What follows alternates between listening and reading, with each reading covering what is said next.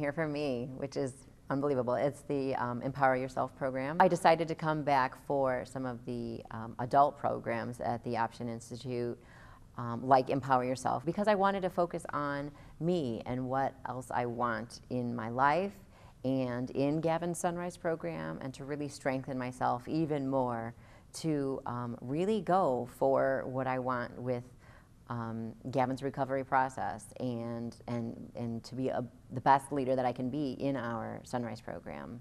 I'm doing a program on myself in a way. I'm doing my own Sunrise program by challenging myself to be more risk-taking, to take on challenges, to not have to be concerned with the outcome of things, to say I really want to go for it and try that.